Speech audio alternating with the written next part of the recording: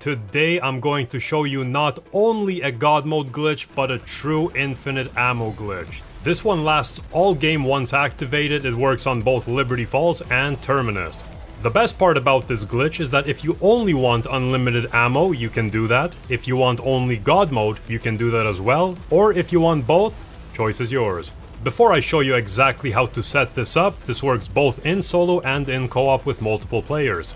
The first thing you want to do is create a Gobblegum pack with Idolize and Free Fire. This glitch works with any Gobblegum that has a timer duration like the ones you see on screen. If you're low on these specific Gobblegums or you don't have any, I'll have a link to a tutorial in the description that will show you how to get them fast. Then, load into the map of your choosing and make your way to the Gobblegum machine. You can use it for free at the start of every round. In my case, the first gum I got was Free Fire. Once activated, this one will give me unlimited ammo. Step number 2. Go ahead and activate your Gobblegum. You will now notice in the bottom right hand corner, the Gobblegum will have a white ring around it. This is going to indicate how much time the Gobblegum has left. When your Gobblegum is just about to expire, you will want to spam the keybind button that activates the Gobblegum. In my case on keyboard it was 4.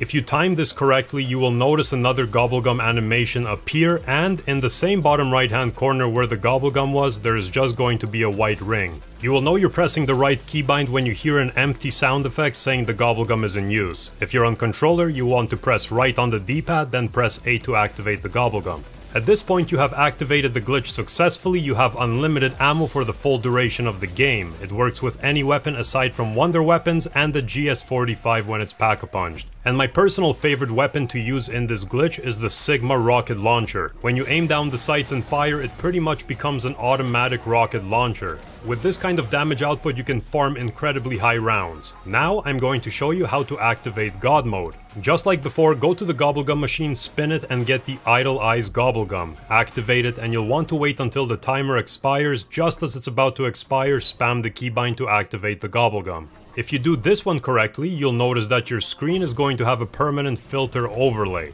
This glitch works on all consoles. However, on PC you only have to press one key to activate the Gobblegum. If you're on controller, you'll have to press 2.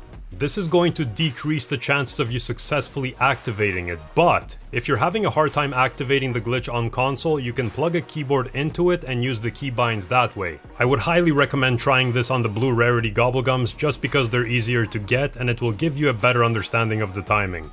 Now, you might ask, is there any way to break this glitch and come out of the God Mode? Yes, if you use the Vault or the Armory on Terminus, it is going to take the Idolize away. You will only lose the God Mode, but the unlimited ammo will still remain there. Before we wrap the video up, this is how to get 3 guns. Pull out your knife, climb up the ladder, make sure your knife is still in your hand, jump down, purchase a weapon from a wall buy or the mystery box, voila, 3 guns. If you enjoy glitches like this and you want to be the first to know right when they come out, make sure you subscribe and turn notifications on.